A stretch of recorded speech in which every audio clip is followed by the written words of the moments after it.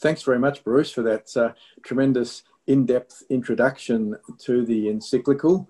I'm sure we've got lots of questions, more questions to ask you, but perhaps the best way we can move forward right now would be to ask Danusia Kaska to share a bit about her own experience, which has been working with the St Vincent de Paul Society, managing soup vans, taking visitors and volunteers to share the experience of homeless and hungry people. Danusia, would you be able to share with us how the encyclical Fratelli Tutti speaks to you, to your own experience, particularly in your role as a social justice animator in a big school? Yes, thank you very much for that, Stefan. And thank you, Bruce, for your inspiring and comprehensive lecture on Pope Francis' new encyclical Fratelli Tutti. And as you say, it is quite a heavy document and takes some time to digest the 95 pages, but very worthwhile to persevere and to meditate upon, as it has great richness in its message. Just a few words about myself. As Stefan mentioned, I have been involved with the St Vincent de Paul Society since I was a teenager, and I started up the Young Vinnies in the western parts of Melbourne nearly 30 years ago. I volunteered for many years on different levels of the St Vincent de Paul Society, including 8 years as the National Vice President of our National Council. I recently managed the soup van operations in Victoria and supported over 1,500 volunteers who feed and support people experiencing homelessness across Victoria in 9 different soup van operations.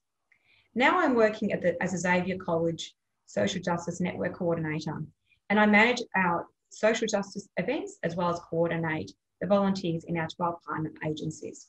I have just completed my course with Bruce Duncan at Yarra Theological Union on Action for a Fairer World, and I have been greatly enriched by it, as well as learning about the wonderful works of Pope Francis.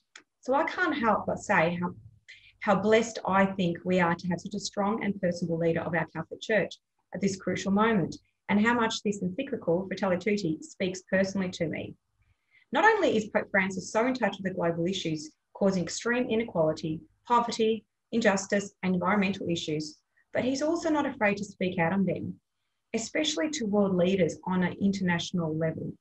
I feel Pope Francis is the leader we need for our church today to speak so boldly and courageously with great conviction, challenging world leaders and each one of us to take action. So it's my privilege to speak today, and thank you very much, Bruce. It's hard to come after your wonderful lecture. Bruce, you've highlighted some of the issues of injustice and inequality, many born from neoliberal economics and poor social policies, and the crises our world faces, which Pope Francis has discussed in Fratelli Tutti. As you said, this encyclical brings together so many of his recent addresses and reinforces his messaging of the last few years, although without the focus on climate change and sustainability, as in Laudate Si, and also a voice of women in the encyclical. This new encyclical, I believe, will speak to the hearts of young people as much as it will to other generations, as it is written with an authentic simplicity, which people can relate to from all ages and reflect upon. It isn't just an encyclical relying on lots of scientific and academic evidence. Rather, it has a personal, intimate style, inviting one to engage with Pope Francis' words.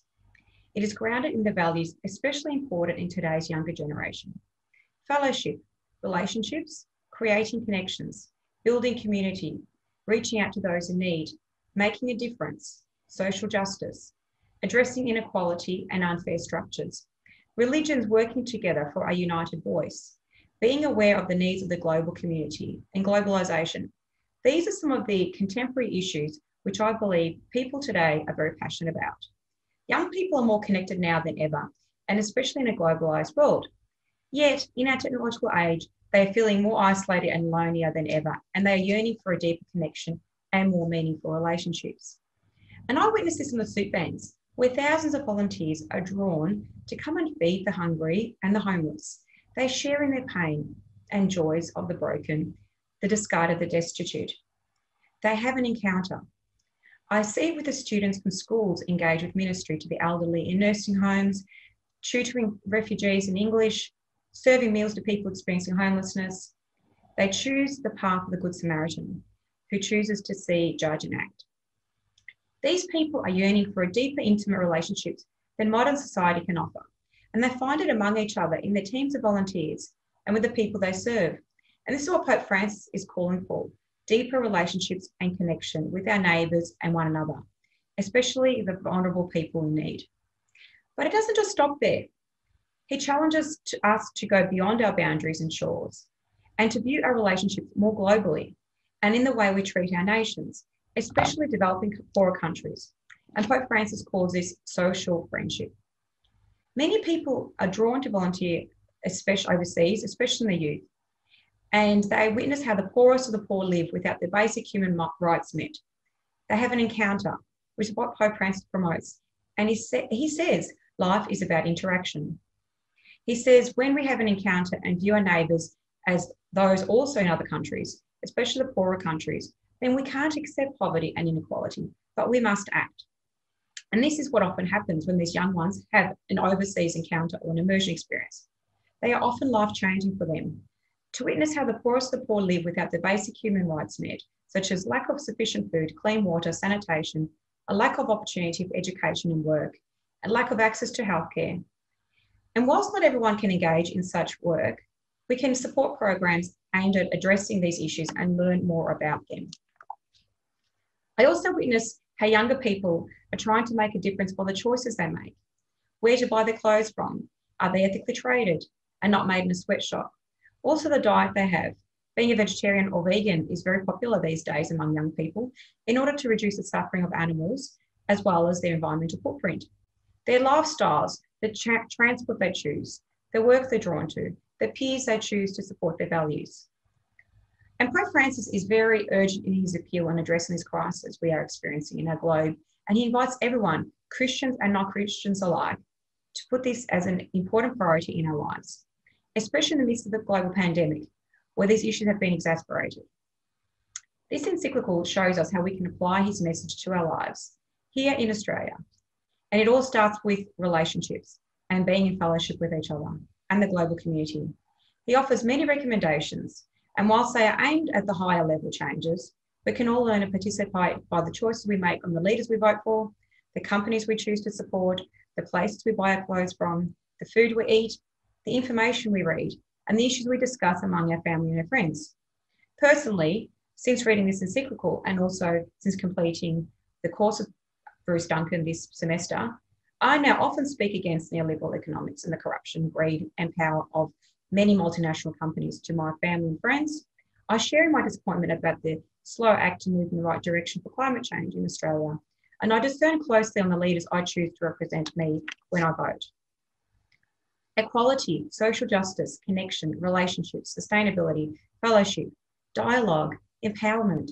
These are all things that Pope Francis speaks about and that we can aspire to in our world and hope for, so that all of humanity can live their best life.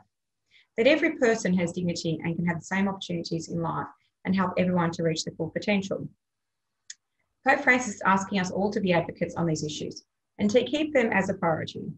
The Church, both clergy and lay, need to lead by example on these issues, and our schools should be the teachers of them.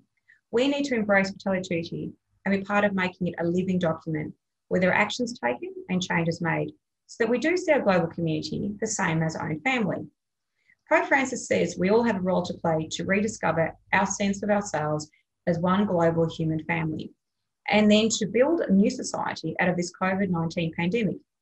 And this starts in the home with learning about the values that the Good Samaritan displays, and then taking this to the global scale, where we invite all countries to have a voice at the table in making decisions. Thanks very much, Danusia, for that. Bruce, would you like to respond to Danusia at all? We've got about 3 minutes left of our time slot. And just to conclude. Yes, thank you very much, Danusia. What I really like about your presentation is that you have such a long experience, such a intense experience really over many years of working with people on the ground and understanding the skills of relating. I've seen you in various places where you have a great gift of being able to communicate and personally with people, and to even people in very difficult circumstances.